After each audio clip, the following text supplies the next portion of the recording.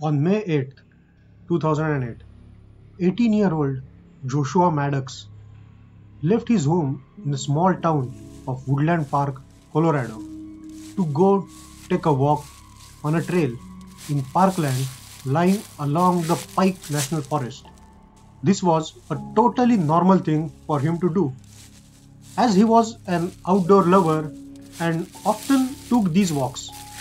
So, when he said goodbye to his mother and sister, he told them he would be back in a couple of hours, and no one thought anything of it. Little did they realize that this was the last time they would ever see him alive. This would only be the start of a strange vanishing and mystery that has never been fully solved.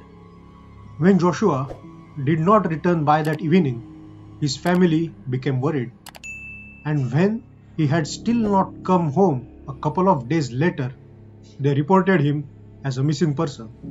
Police at first thought he had perhaps ran away from home or possibly even harmed himself, but his family and friends denied this.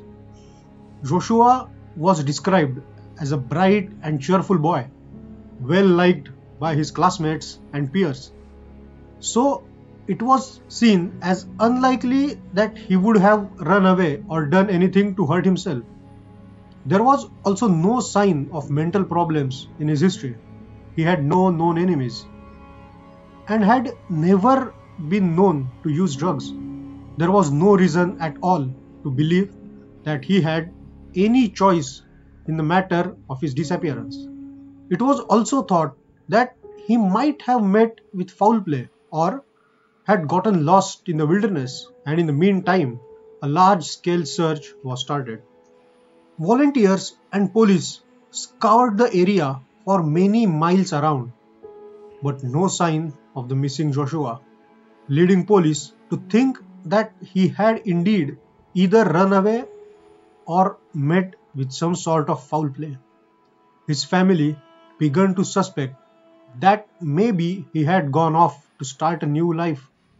Police would do everything they could to locate Joshua, but there were no clues, no leads, nothing, and 7 years later, he remained missing, as if he had just vanished off the face of the earth.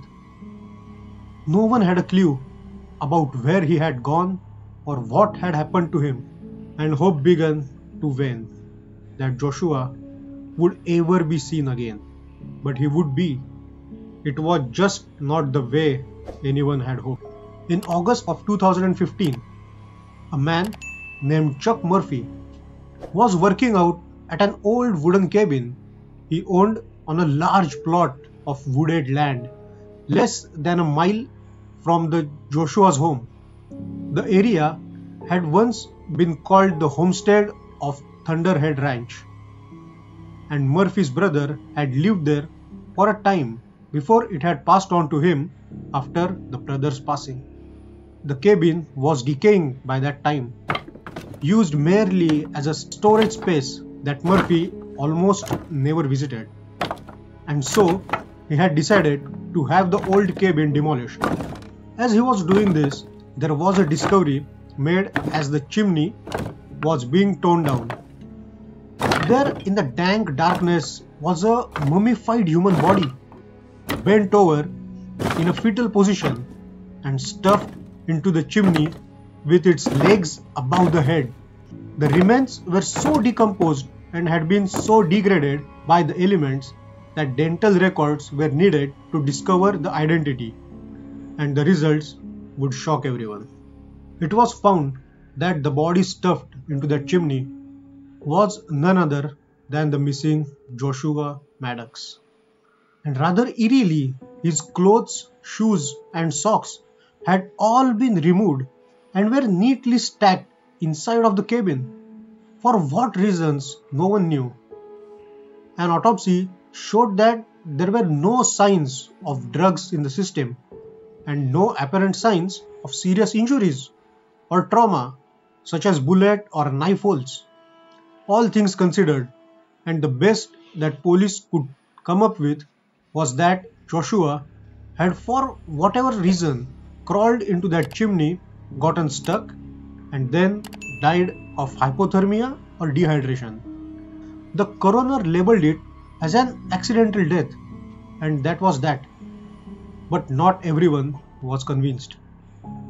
Murphy was quick to point out this would have been impossible and that someone must have gone through great lengths to intentionally stuff him in there from the fireplace in the cabin. For one, there had been rebar and thick wire mesh installed in the chimney to prevent animals from entering. Murphy said, "There's no way that guy crawled inside that chimney with that steel webbing. It didn't come down the chimney." There was also the position of the body and the fact that the legs had been actually disjointed from the torso, which meant Joshua had to have gone down headfirst and with great force, which didn't make sense. Police had also noticed that a large wooden breakfast bar had been ripped out of the kitchen wall and dragged to the fireplace, seemingly in an effort to block it. Then there were also those clothes eerily folded up inside the cabin.